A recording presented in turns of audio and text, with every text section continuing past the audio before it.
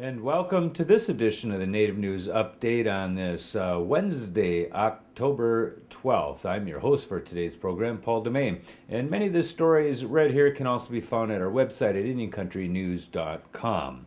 Following a 3-day counting process, the Cherokee Nation Election Commission has certified the results of the special election for Principal Chief. The official results show Bill John Baker of Tahlequah received nearly 54% of the votes and will become the next Principal Chief of the Cherokee Nation. The official results, including all votes cast, show Baker received 10,703 votes to incumbent Chad Smith's 9,128 votes. Details for an inaugural ceremony to swear in Chief-elect Baker have not yet been specified.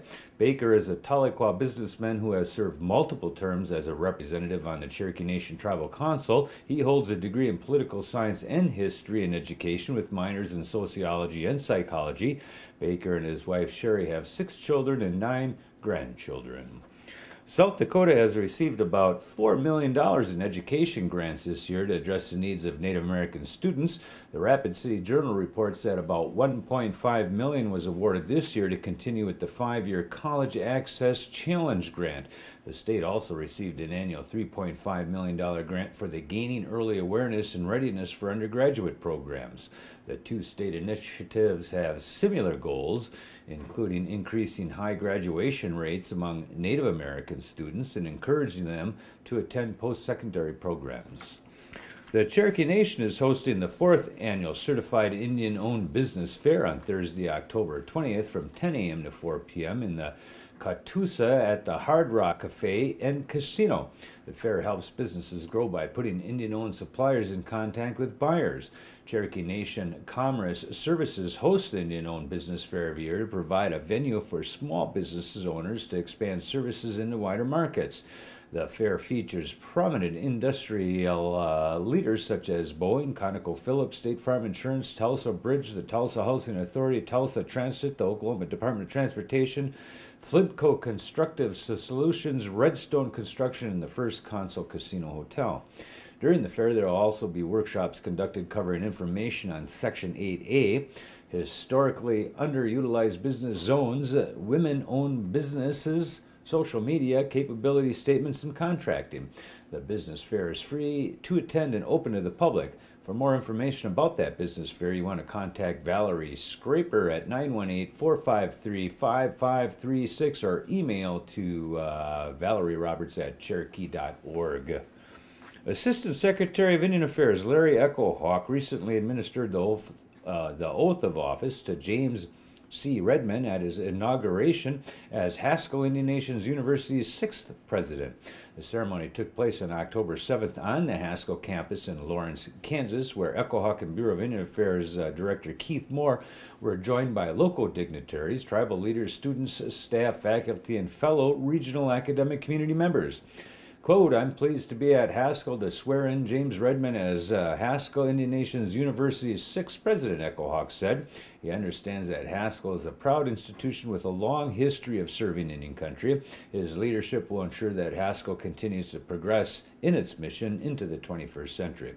Redman, an enrolled member of the Chickasaw Nation of Oklahoma, was an education specialist with the BIE who had served as Haskell's acting president in times of need. His appointment to the position became effective on July 3rd, 2011. The swearing-in ceremony was held at the start of the 2011 Haskell Homecoming celebration. Twin Cities Public Television recently announced that on September 25th, the station was awarded an Upper Midwest Emmy for First Speakers, Restoring the Ojibwe Language, a documentary funded through Minnesota's Legacy Amendment. First Speakers follow a new generation of Ojibwe scholars and educators racing against time to save one of Minnesota's native languages. The language is lost, a language in the world is lost every 14 days. One of those endangered tongues is Minnesota's own Ojibwe language. Now a generation of educators are working with the remaining fluent speaking Ojibwe elders, hoping to pass the language on to the next generation. But can this language be saved? Told by Ojibwe elders, scholars, writers, historians, and teachers, this TPT original production is filled with hope for the future. As recent as World War II, the Ojibwe language was the language of everyday life for Anishinaabe and historically the language of the Great Lakes fur trade. Now this indigenous language from where places like Bemidji, Biwabik, Sheboygan, Nebish, and Minoman received their names is endangered.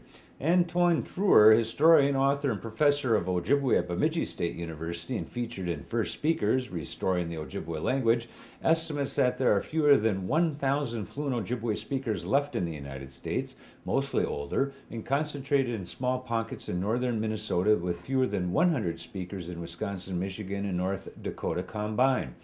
Truer is a part of a new generation of Ojibwe scholars and educators who are now racing against time to save the language and the well-being of their communities.